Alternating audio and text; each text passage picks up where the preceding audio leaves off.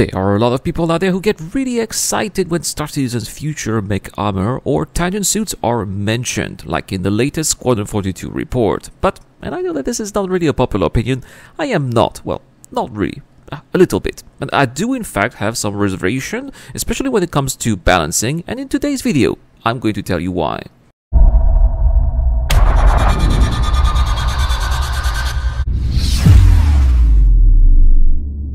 Hi, I'm Irad, and so today we are going to talk about a topic that has never been discussed before in 2,000 videos and after 5 years. And so for the first time on this channel, we are going to talk about Titan suits.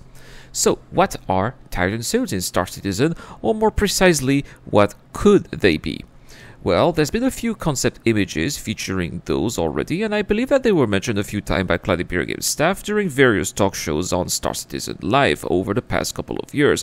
And it seems that Titan suits will have some kind of armor exoskeleton that a character will be able to equip in order to give them some strength that would normally be unobtainable.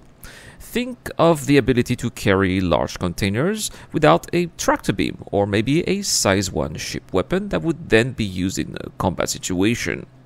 Anyone equipped with a Titan suit would therefore benefit from abilities deemed impossible until then, and that combined with the Mech Warrior or StarCraft vibes, and you can imagine that Titan suits do indeed trigger people's excitement. I do personally find these concept images very cool as well, and yeah, I have to admit that. However, as often when the next cool thing becomes available, I am afraid that Titan suits might cannibalize some pre-existing gameplay, like what we've seen with ships taking a more important place over previous ones, and newer guns as well being more used than older ones, like the FS9 for example. Here, in our case, what I would like Cloud Imperium Games to avoid is to make out of Titan suits the meta when it comes to FPS combat. Otherwise, no one will ever fight as regular on-foot units anymore.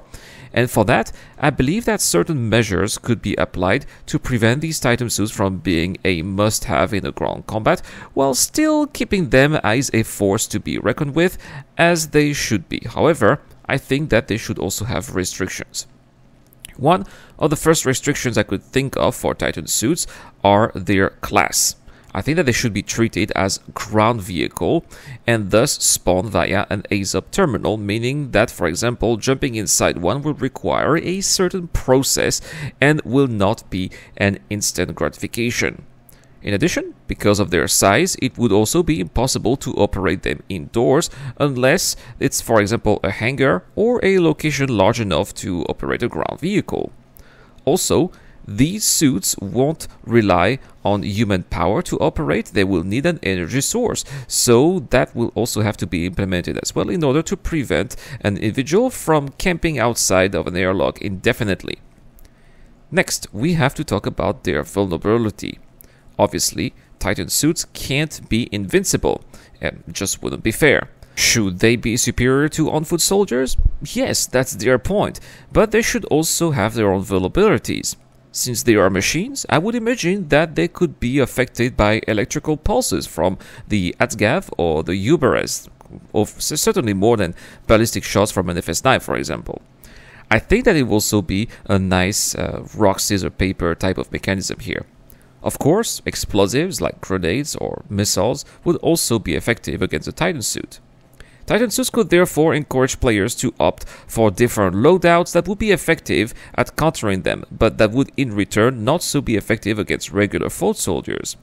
Think of, for example, how a demolition class trooper in Battlefront is good against an ATST, but will struggle against a stormtrooper.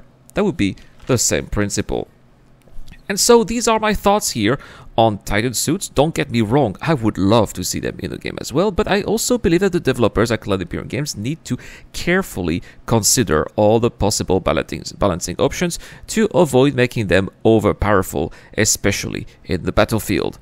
Titan suits have the potential to help diversify roles in ground combat, but also completely break it if not done properly, and that is why I would advise waiting and seeing how Cloud Imperium Games plans to introduce them in the game before being too hyped about those. But anyway, guys, let me know in the comment section down below. Are you waiting for Titan suits? What are your thoughts about the potential of the introduction of mechs in the Persistent universe? And what other solution can you think of to balance those Titan suits on the battlefield?